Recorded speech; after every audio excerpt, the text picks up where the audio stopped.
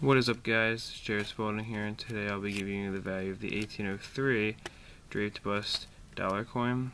Now, this coin is worth anywhere from $1,018 to $30,506, and 85,000 of them were minted at the time. Now, of course, if you're only going to pay $1,000 for it, you're not going to get exactly the best example of one. So paying 30 grand, you'll get one in MS Plus certified condition, certified authentic, as well as being just a very nice looking coin for the over 200 years of age, 212 years to be exact. So you definitely need a lot of money to spend.